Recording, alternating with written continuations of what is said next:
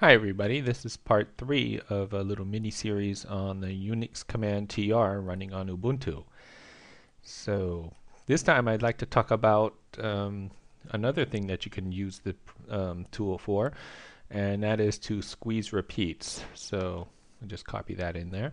If you have something like this, where you've got a bunch of O's and a bunch of H's, well, you can use this tr program. You pipe that output to this tr tool, and here you can say minus minus squeeze dash repeats or minus repeats, and then O, so you're giving O as the argument, and that way when you press enter, all these O's right there get, because they're repeated, they end up being only one O.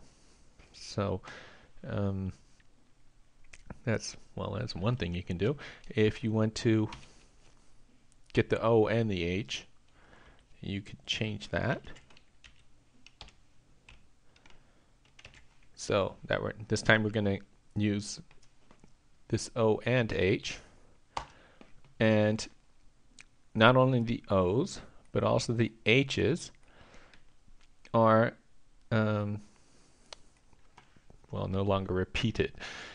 There's a different way. There's an easier way of doing this, of course. You can just say A to Z, and you get the same effect. Now this time, no matter what was here, as long as they're lowercase letters, they won't be repeated. So if you have a whole bunch of I's right here, then they'll get squished down too. So now if you want, you can do that also with uppercase letters. So if we have now a whole bunch of H's, then we can change this, and not only the lowercase a to z, but we're going to do the uppercase a to z, and they're all squished down to one letter each. You can also do that with numbers. So if we put, say, 0 to 9, and let's just say there was a bunch of sevens there, for example. Now this time the sevens also got squished down to just 1 7. There's an easier way of doing that, and if you want, you could just put right here ALNUM for alphanumeric, and you get the same effect. Now there's a whole bunch of different versions of this in the man page, so you might want to check that out. One of the really useful things one of the things that this is useful for is if you want to squeeze repeats of spaces. So let's say, just show that we've got a whole bunch of spaces. So spaces, and then so that you see that there's spaces there when I put the when I hit enter. I'll just put a word right there.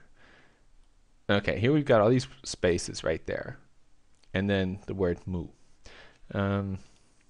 This time we'll say squeeze repeats, and you can also do it with minus s instead of saying all the time, if you don't like having to write that out every time with the minus minus squeeze minus repeats.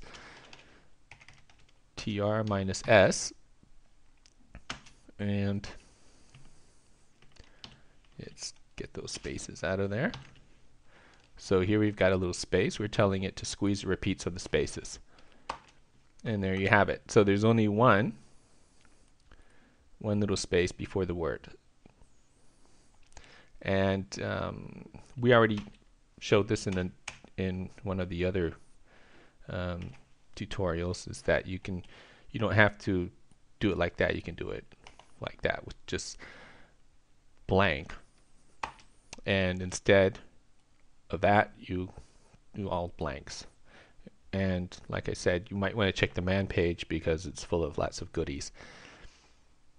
Yeah, so that was squeeze repeats. I'm sure you'll find that to be very helpful to instead of like having to edit a page and get all the repeated white space out of there. Sometimes you might want to just do that in case you have like a text file that's really a mess with a bunch of blank spaces in there. Okay, thanks a lot.